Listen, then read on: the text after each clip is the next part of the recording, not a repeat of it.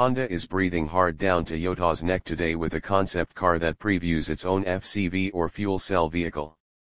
The model was first shown in Japan late last year and we got our first glimpse today at the Detroit Auto Show. First impressions. The FCV looks amazingly well built, and even though it's very futuristic, it pays tribute to some of the Mk1 Insight's design.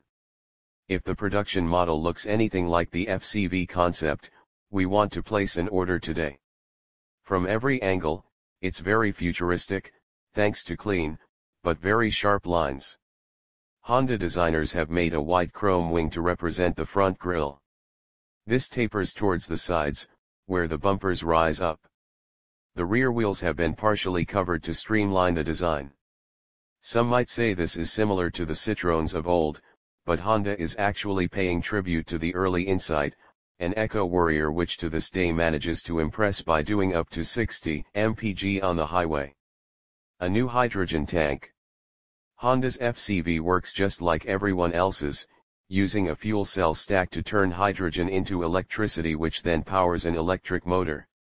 The car is said to be able to drive 300 miles, 483 kilometers, on a single tank, not in the laboratory, but in the real world. Best of all, refueling takes a fraction of what recharging an EV takes. The Honda FCV is like an engineer's wet dream. For example, the fuel stack has been shrunk by 30%, but its electric power output has actually increased. The tank is stored entirely under the hood, unlike on the FCX, Honda's current hydrogen car, which has it in the tunnel, between the seats. As a result, the cabin of the FCV concept appears roomier.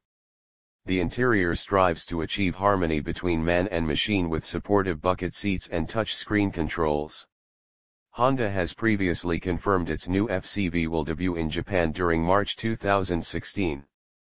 Shortly after that, it will be launched in Europe and America. No pricing information has been made available yet, thought it should cost roughly $50,000.